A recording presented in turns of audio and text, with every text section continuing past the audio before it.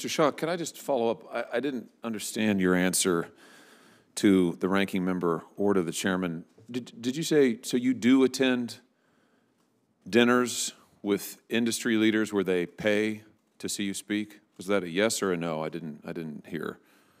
No, I attend many events, some of which I'm invited to speak at. And they don't pay. They don't pay. And many don't pay, and some are like paid conferences and others. But one of the things. I'm sorry. Wait. That was a yes and a no. So let's just go back. Do you attend events where people pay to see you speak? I have attended where people pay to attend the event. Do you think that's a good idea? I think it's important for us to meet potential applicants, American innovators and entrepreneurs who want to scale up their technology. Applicants for loan programs? Applicants for DOE funding. Wait a minute. Wait a minute. You think it's a good idea to go to events where people are trying to get federal money and they're paying to see you? They're not paying to see me. I thought you just said you spoke at events where people paid. Not to see me. I mean, I'm not that important. You're the... Wow. You'll learn new things every day. What's your title? You're the director of what? Of the Loan Programs Office. You're the director of the loan programs for the federal government, Department of Energy.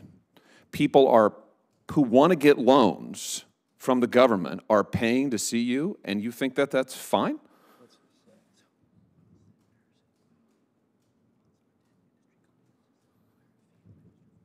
That's not a rhetorical question. I think I've answered that I go to many conferences and events. I've had hundreds of stakeholder events. The goal is to get people. You're going to events where people are paying to see you who want money from the government. You're the director of the loan program. Do you think that that's okay? You don't see any conflict of interest with that? I think given the extraordinary amount of improvements that we've made in our office based on our work with the Inspector General and the Herb Allison report, et cetera, I do not make a decision on whose applications are accepted in the loan programs. But you don't think there's an appearance of a conflict of interest that people are paying to get access to you? I think that it would be a conflict of interest if people are paying to get access to me, but I don't. Okay, isn't that what they're doing when you speak at events people paid to get into? I mean, correct me if I'm wrong. I mean, if they're not paying, that's fine, but I thought you just said a second ago they're paying. We do a lot of public events, whether it's, and we are very transparent as part of this administration. Every time I get a question, which is hard to answer, we update our blog posts and make sure that everyone knows what we're doing. But the goal of the Loan Programs Office is to get as many people as possible to think that they can actually commercialize their technology. Well, what I think they think is that they can get access to you by paying to go to these dinners. I mean, listen, it may not be an ethics violation. It should be, but maybe it's not. I just suggest to you, I don't think it's a good look. I don't think it's a good idea to go to paid dinners where people are paying money to get access to you because, in your own words, they want loans. They want loans, federal dollars, taxpayer money. They're paying money to go get access to you. Maybe that's really common. In fact, knowing this government, it probably is really common. But if it is, it's a bad idea. I just submit to you. I'm kind of amazed by this. Ms. Donaldson, can I just ask you about another ethics issue at the Department of Energy? I'm so glad you're here, by the way. Thank you for being here, and thank you for doing this job. The Wall Street Journal published back in February a report. I'm just going to quote the headline. Here it is. Hundreds of Energy Department officials hold stocks related to agency's work despite warnings. Have you been tracking this? Have you seen these reports? I have, Senator. So that includes, sadly, the Secretary of Energy, who testified right there to this committee in response to questions from me that she didn't own any individual stocks. I asked her 3 times in April.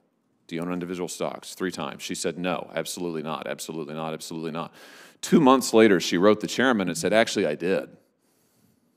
And she didn't divest of them until May, and then she didn't tell us till a month later. That's a big problem. And the fact that she misled this committee and didn't tell us, the fact that we have all of these Energy Department officials holding stocks related to the agency's work, I mean, what is going on at DOE? Do you have authority to look into this, Ms. Donaldson? Well, there's a mechanism set up in the law, which you have And the please, authority please to use your change, which microphone. allows- Ms. Donaldson, please. Just speak into it if you would. Oh, We sorry. can all hear you Sitting- better. Yeah, pull a little closer. So you can, in fact, hold stock and be an employee for the government. You cannot participate in any decisions that might impact the value of that stock. So there's different rules that apply here, and those can be driven by Congress, or they can be driven by regulation or policy. In that particular situation, when you spoke about your questions about other DOE employees, Right. they get notices reminding them, basically. So if they own stock in Ford, they'll get a notice saying, don't forget, nothing having to do with Ford. Yeah. So those notices don't carry with them any kind of penalty. It's part of the process set up to make sure they keep track of their own, what you would view to be a conflict or a potential conflict. Well, my time has expired. I just thank you for your work, Ms. Donaldson. I'm going to send you a letter about this and hope that we might ask you to look into and I know the ranking members already asked you to look into Secretary Granholm's testimony before this committee, but I am firmly of the view that we need to change the law here. Senior executive branch officials should not be able to own individual stock, nor should members of Congress. We shouldn't be stock trading, and nor should anybody who is sitting at this table. And so I just am distressed by it. It just piles up. And I'll just say this isn't a partisan issue. It happened in the last administration. It's members of both parties of Congress. We shouldn't be doing it. I've got bipartisan legislation that would end this, and I think we need to end this practice once and for all. Thank you for being here.